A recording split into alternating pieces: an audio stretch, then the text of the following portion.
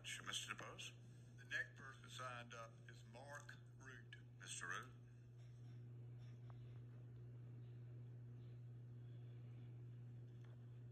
Hi. It's been a while. I've had to travel for work, all that stuff. I know y'all miss me. Don't bother touching that bell. A lot's happened while I've been gone. Russell, appears you finally grown up here and started to stand up for your constituents. I'm proud of you for that. But based on your comments last month, I see I have to remind you about the rights we citizens have when addressing this council during public comment. I will be using words today that some consider vulgar. These are just words, and their unappealing nature helps to convey how angry we are at what you are doing to us.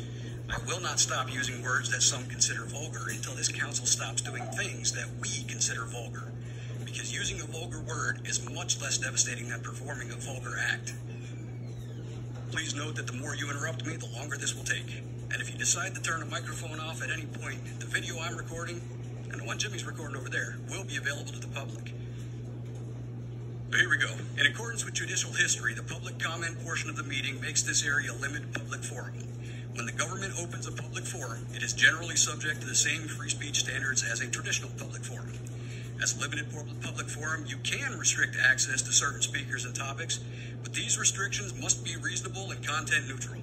And even those restrictions face a high constitutional hurdle and are subject to strict scrutiny, the highest form of judicial review.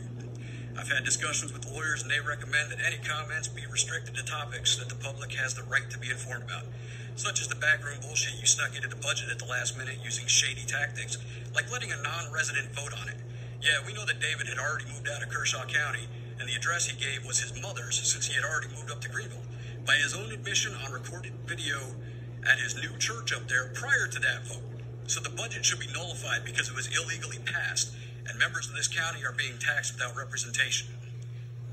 Anyway, while they recommended comments be restricted to that, the lawyers confirmed that we could legally say anything here that we could say on the side of the road, as long as we don't threaten anyone. That means we can legally say any vulgar thing we feel appropriate during our public comments. We can also speak as long as we want to, because you have proven that your time restrictions are content-based and not content-neutral. Maybe that will change after Julian finally goes away, but I don't have high hopes for this council. Several members of this council keep bringing up the respect allegedly due this body. Some keep bringing up religion in various ways. Some of you have straight up said we should treat this room like a church. I'm not a Christian, Baptist, Muslim, or anything else that worships any deities. I can't understand how any God-fearing person can accept these statements from anyone here. You are saying we should treat you with the same respect one has for their priests, pastors, imams, whatever. You are insinuating that you are operating with your God's authority. What does your God say about stealing from the less fortunate? I'm pretty sure your God say you should help the less fortunate, not do your best to increase your own lot in life by taking from them what is theirs. While I admit I do not worship any deity, I know most of the founders were religious, but I also know some of them weren't. They did their best to remove their gods from the political equation and tried to separate church and state so that people like me are free to worship, or not worship, as they believe. By you bringing up your God here, you are forcing me to be a part of it. I'm not offended by others practicing their religion on their own time. I'm not offended by others placing signs of their beliefs on their own property. I am offended when others try to force me to treat them with the respect they think should be given to leaders of their church. Stop it. It doesn't belong here. For the respect you think you should be given, how about you try earning it? Shit, I didn't respect my father just because he was my father. I won't go into great details about my childhood here, but I moved out of my house when I was 16 and finished high school living in my car that I bought and insured with my own money because he and I didn't get along. I forgave him before he died when I was in my late 20s because he apologized for all he had done. But that alone didn't earn my respect. Enough about that. You must earn respect because just like anything else in life, if it's not earned, it's not worth a damn thing. Now to the content that I really want to get. Excuse me, point of order. You got a bell there.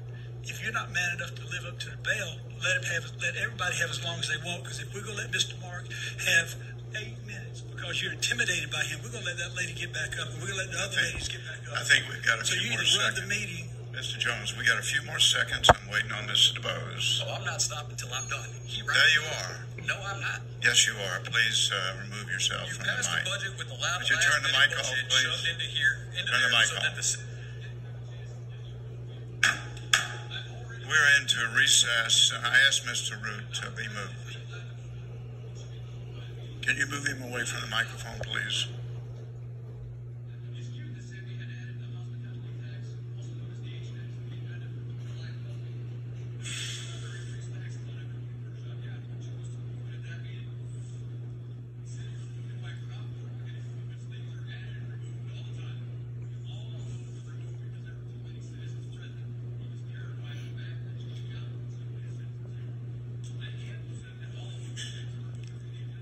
I want everybody else to have just as much time as he had, because you don't have the guts to run this meeting. Turn these mics off.